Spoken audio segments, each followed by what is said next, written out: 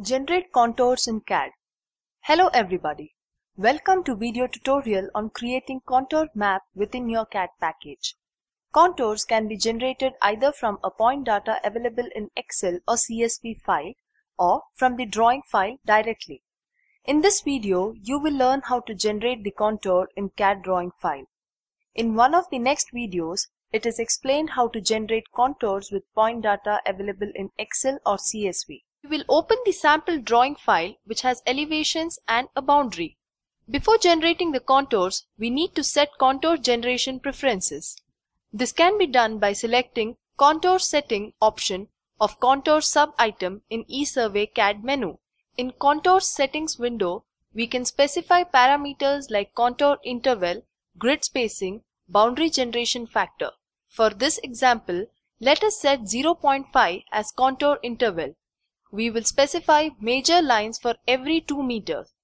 Select Smooth Contours from Contour Lines group. We will specify 5 meter as grid interval and grid line spacing in Grid and Elevation Lines group. Since we will be selecting the boundary for contour generation, we will not make any changes to scanning radius in Contour Calculation group. We will select Contour, Grid, Grid Elevations in the Output Layer group. We will save these settings by clicking on Apply button.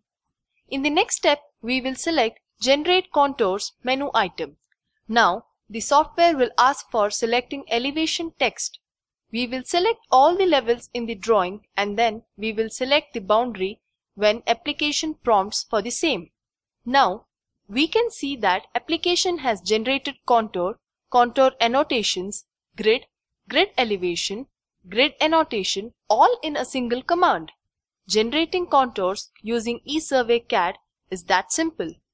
It is a good practice to define the boundary and select the same when creating the contours. In this sample, we have a boundary along with elevations. Software can automatically create the boundary in case boundary is not available.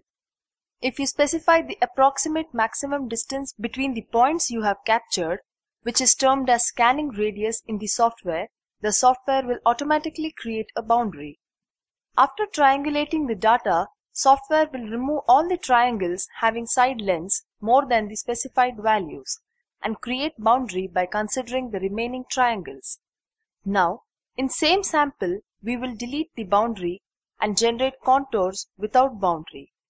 In this case, software is creating imaginary boundary using data depending on scanning radius specified in settings. We can also generate contours with multiple boundaries, islands, break lines, etc. You can create a couple of boundaries in this sample data. When contour generation command asks for boundary, select all the boundaries you have created. The software will automatically leave out islands and create the contours. Note that contour module can generate contours based on break lines, which is explained in one of the following videos. Thank you for watching this video.